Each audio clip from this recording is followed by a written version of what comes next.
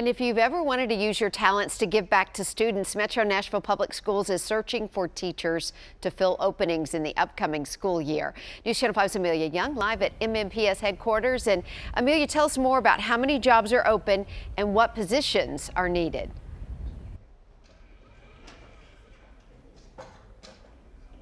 Open positions that these schools will be able to put people in the places that are really best suited for them. Now, Metro Schools says there are currently 81 vacancies, but that number really is expected to just keep growing while teachers either retire or leave after this current school year. They're just hoping to connect qualified candidates with principals who will be needing to fill empty spots once the school year is over. The opportunities are endless within the district's 132 schools, and to get connected, Metro is hosting a hiring fair tomorrow at Lipscomb's Allen Arena. It's happening from 9 until 2. Some of the candidates they're looking for include upcoming graduates, current teachers seeking transfers, and teachers from other districts as well.